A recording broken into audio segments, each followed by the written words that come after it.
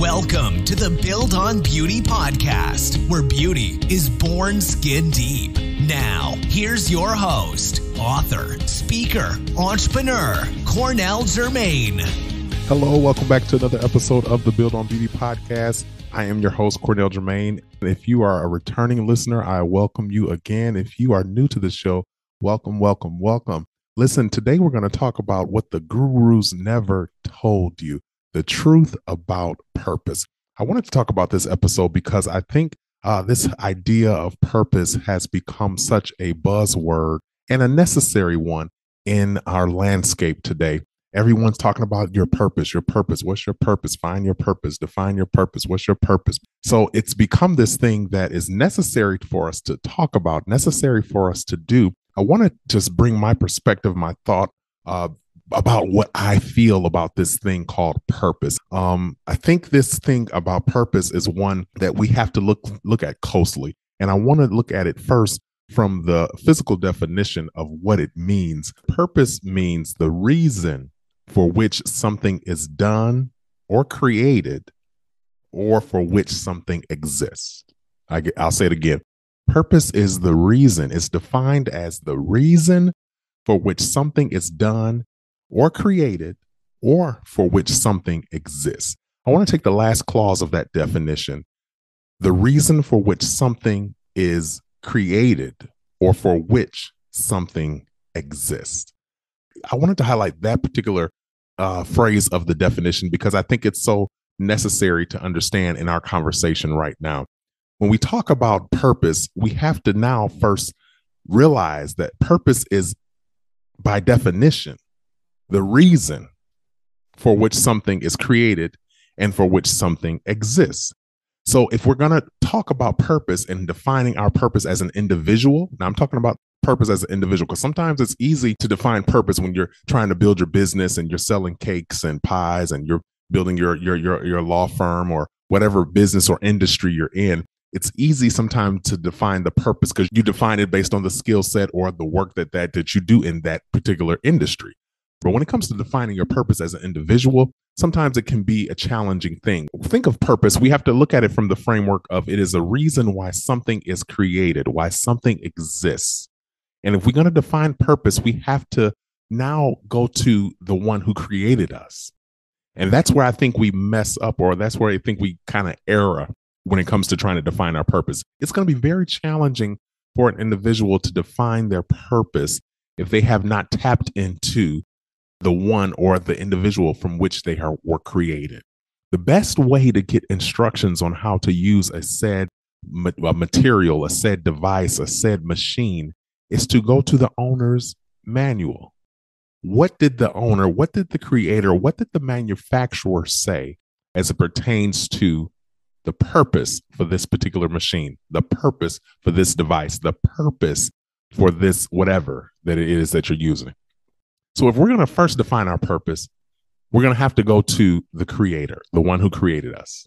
Now, I realize that takes us down a rabbit trail of it that opens up a much bigger conversation, but a necessary one if you're going to really define purpose. Now, I'm not saying that you have to believe in who I believe in, or you have to believe it like this one believes. You just have to believe in something, and you have to believe in a higher power that now can give you a glimpse into who you are and why you exist. Why you exist. And I have to respect that as an individual.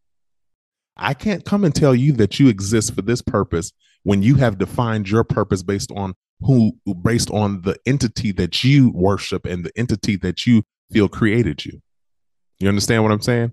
So when we talk about purpose, you have to first find yourself within the owner's manual, within the manufacturer, within God's plan for your life. The second thing I think we have to realize is purpose is not talent. I think sometimes we say, oh, if we see a talent in a kid, oh, they can sing, their purpose is to be a singer. Not necessarily. Their talent of singing may be the tool that the creator uses in order for them to fulfill their ultimate purpose. So sometimes we look at talent and skill sets and abilities as purpose. And most times I feel They are just entryways into God using us in a said way in order for us to fulfill the real purpose that he has for our life. And I say that from experience.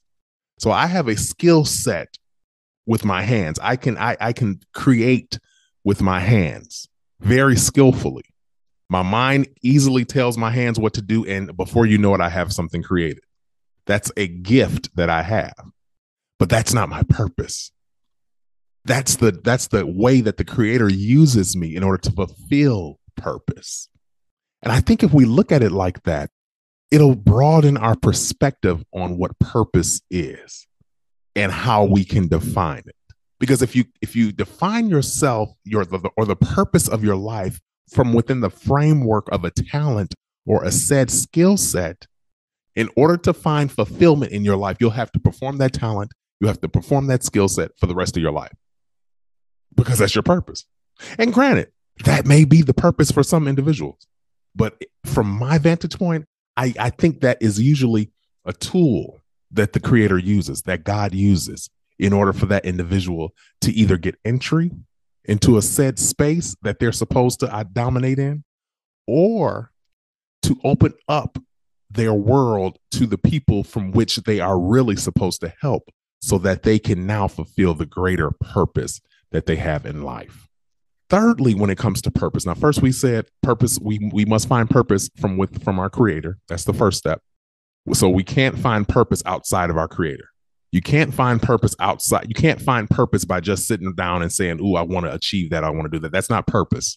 That's just a goal. That's just a vision, which we talked about in previous episodes, which are great, which ultimately gives purpose its form, its identity in the earth. You get what I'm saying? That's what the vision does. That's what the goals do.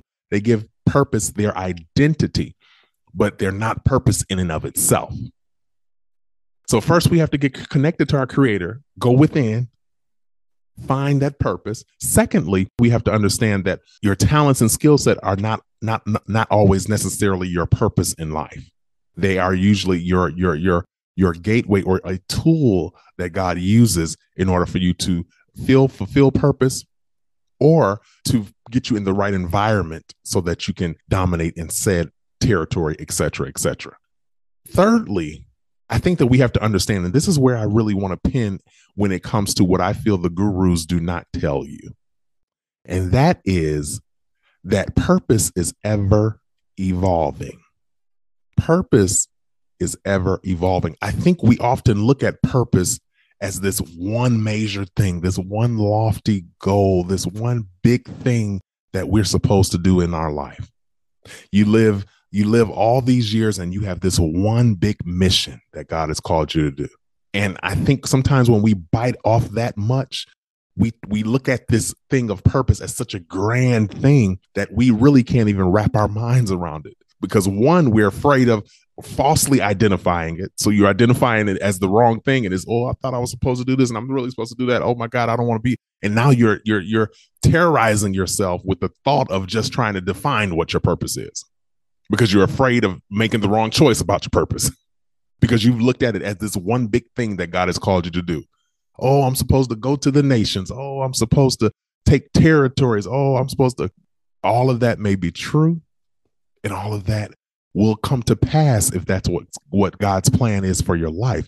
But I think for an individual to make purpose more palatable for you, you have to understand that purpose is ever evolving. So if you understand that purpose is ever evolving, and let me give you an example of why it's ever evolving, because what you do as a teenager in high school, your purpose is to get up on time, probably, make sure you wash your dishes, do your chores, go to school, get your good grades, come home, make sure you do your homework, go to bed, and do it all over again the next day.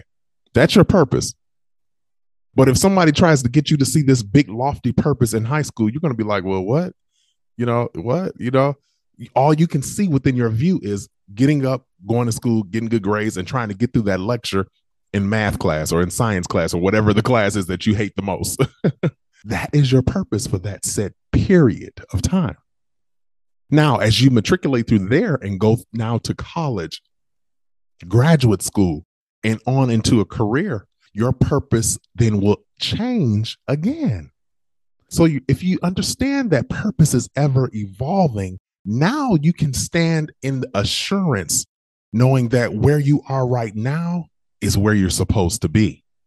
And I think that's where we get so depressed and frustrated in life, because we look at purpose as such a lofty thing and we see this big vision and where we're supposed to be in the long run. And we're trying to put ourselves in that space when we haven't even figured out how to get out of this 1-bedroom apartment. Understand that. So your purpose is ever evolving. So this is how I like to explain it to people.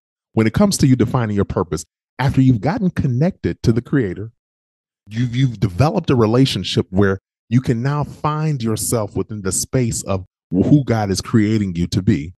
You've gotten in touch. Okay. That's all that means. You've gotten in touch.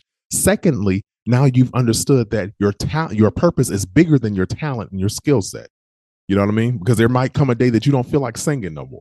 There might come a day that you don't feel like dancing no more, or that you can't dance because your arthritis won't allow you. I'm not speaking that over you, but I'm just saying sometimes it happens. Or you can't write another book because you just don't got no more ideas. So if your purpose is just singing, dancing, writing, entertaining, and doing X, Y, and Z, you could grow tired of that, because even the most talented people get tired of their craft. So if that is your purpose, then you've got to do that for the rest of your life in order to find fulfillment. But if your purpose is bigger than that, which I believe it is always bigger than that, then if you're not doing it, you can still find fulfillment. And not only that, you can use that as a bridge. We talked about bridges and boxes, as a bridge to take you to what your real purpose is and find how you can develop that even more. But the third phase is we must understand that purpose is ever evolving. And if it's ever evolving, why? Because you're ever evolving. So this is how I find footing in this philosophy. I believe if you know that God has called you and created you for a purpose, and you have been, because if you're existing, there is a purpose, because there is nothing that exists that has no purpose. There is a purpose. So that's the first thing that you have to accept, because some people have gotten to the place where they feel like they don't have a purpose. So the first thing you have to accept before you even go through any of the steps that I'm speaking of is you have to identify that, yes, I have a purpose. I don't care what they told you. I don't care who's broken your spirit and who's tried to tell you otherwise. You have a purpose, and that's the first thing you must accept. Then you connect with God in order to try to find that purpose. And then you realize that the purpose is bigger than just your skill set. Now you find that your purpose is ever evolving. And how you find your footing in this philosophy is, instead of trying to define your purpose from this grand scale right off the bat, because that's going to take some maturity, that's going to take some development, that's going to take some time. If you allow the time and you're willing to mature and allow the development to take place, then this is really what the purpose is. And this is how I think of it. I feel like your purpose is wherever God is speaking to you, dealing with you, directing you, encouraging you to do or go or be in this moment. Now, it may not be your divine destiny, but if God is pushing you, showing you, admonishing you to do, go, connect, be, whatever, with whomever, if God is doing that, that means there is a purpose. There's an underlying purpose there. Now, that purpose may be for a season, but I guarantee you that the purpose is ultimately supporting and building the foundation for the greater purpose that He has for your life. Did you catch that? If you can just take a moment and tune in with where God is telling you, encouraging you, trying to place you, put you right now. And I mean like right now, as opposed to trying to look at it from this grand, big picture type view. Where is He telling you to go right now? What is He telling you to do right now? When you were in high school, he told you through your parents, get good grades. And you got good grades, and then you got to college and you got that scholarship. Not knowing that you were going to need that scholarship because you were going to get inspired to go and become a medical doctor. And then now you're in graduate school, and now you're in getting your doctorate degree in medicine. And now all of a sudden you're helping people heal. You're helping them find wholeness. You're helping them find the divine within the medical field. You found your purpose.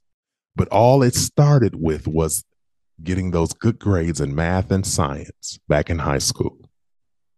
You understand what I'm saying? So stop putting so much pressure on yourself to define your purpose right now. Now, I get it. Some of us are some of you may be in that space where you feel like you're getting older in life and you're in a hurry to try to find it. Could it be that you have found it already and you just haven't identified it because you're looking in the wrong space? You're looking at it through the lens of, what can I do? What do I know how to do? Because for some reason in our society, when we think of purpose, or we think of somebody who has some sense of value, we automatically go to a celebrity of sort. If you don't sing, if you don't dance, or some kind of arts, or some type of skill set that we can measure and we can quantify, then you don't have a purpose, or you don't have a talent. And ultimately, if I don't have a talent, then all I'm supposed to do is just work here in the back office and make sure Mr. get his paperwork and make sure we get these files ran. And that could be your purpose. That could be your purpose. You could have a purpose to be a supporting ministry of helps to the marketplace. But if you feel like it's not your purpose and you feel like your purpose is bigger, then that means, going back to the point I made, identifying where God is, what God has put in your spirit and what he's telling you and how he's pushing you in right now. If he's put that in your spirit and you feel like there's more than you just filing paperwork and you just pushing papers in the back office and helping so-and-so build their business and helping them make more money while you just make whatever, there is probably something more that he wants for you to do. So the pressure comes in finding that more. What do you feel? What do you feel? What do you feel you're called? What are you feeling? What are you feeling, God? And I'm asking you right now in the moment. And I want you to think of this right now. What do you feel God calling you to in this moment? Don't identify it through your work. Don't identify it through your family. Don't identify it through a talent or skill, unless that is what you feel. What do you feel God calling you to? What do you feel? What are you feeling led to do more of in this season? Identify that. Then take a closer look at what that is. Get involved in that, whatever it may be. And as you're getting involved in whatever that is, I guarantee you that God is going to lead you to the next step, which will lead you to the next step, which will lead you to the next. And ultimately, you'll end up bumping right into your purpose, the purpose for which he created you. Identify where he wants you right now. And if you can't figure it out, take some time. No pressure. No pressure. Take some time. Search your spirit. Listen to those around you. What do your best friends tell you about you and who you are? How do they say you make them feel when they're around you? All of these questions, all of these experiences, all of these encounters can lead you to your purpose. But feel it in your gut right in the moment. What is that pressure? What is that pressure point in your gut right now? Get involved with that. Attack that. As opposed to trying to define it in this grand way. Attack that little nudge in your spirit and allow that nudge to push you right into your destiny. This has been the Build on Beauty podcast, where beauty is born skin deep. I'm your host, Cornell Jermaine. Until next time, let your soul be made whole. Take care. Thank you for listening to the Build on Beauty podcast. For more information about our host, please visit cornelljermaine.com.